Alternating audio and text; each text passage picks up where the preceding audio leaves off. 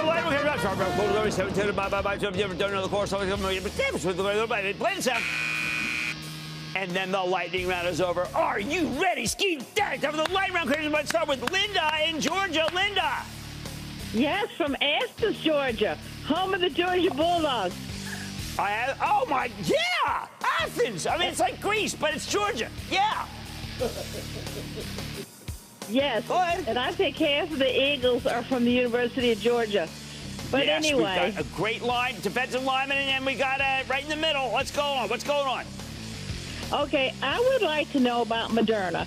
I bought it, I think, last year about at a high point, and it has done nothing but go down, and it goes up a little bit, almost hits 200, maybe 190, and it starts going back.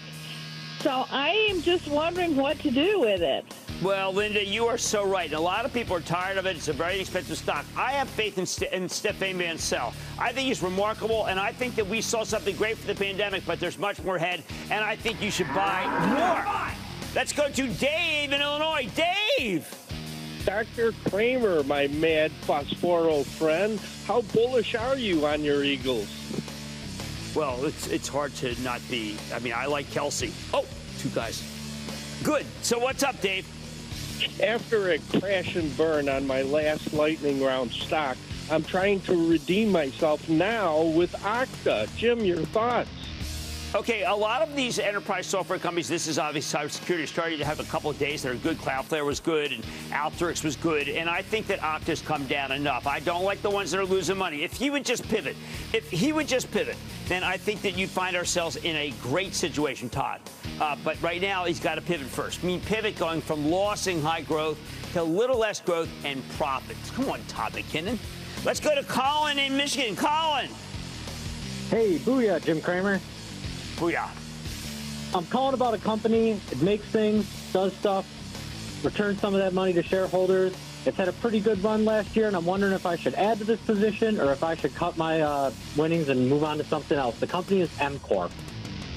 EMCOR, boy, does that ever make things do stuff and turn money. He's got it so right. That's my kind of stock. What can I say? Very profitable company. Sells at 18 times earnings. Maybe to let it go to 17 and then buy more. But, yeah, that's exactly what I'm looking for. Thank you. Let's go to Lori in Connecticut. Lori. Hi, Jim. I'm a charter member of the Investing Club, and thank you. I so appreciate your tremendous energy and dedication. A lot more to come. A lot more to come, yeah, Lord. Great. I'm wondering what you think about Hess. I like Hess okay. I mean, if you want to play the majors, I would actually rather see in Chevron with that big buyback, and they're doing quite well. Hess is okay. Chevron's better. We're not done. Let's go to Irene in New York. Irene!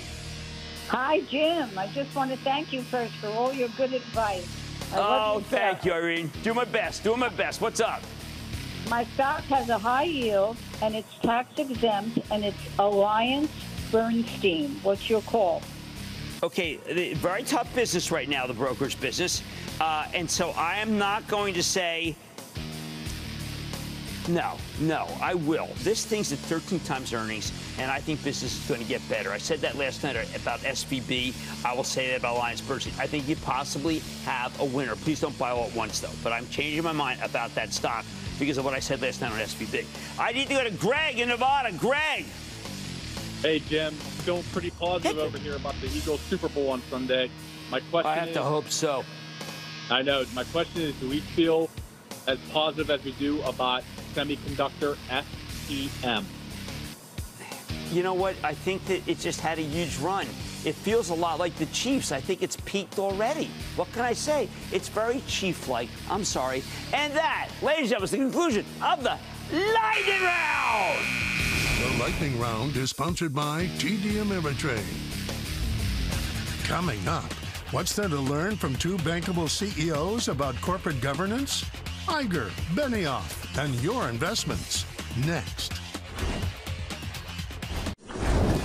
Don't miss a second of Mad Money. Follow @Jim Cramer on Twitter.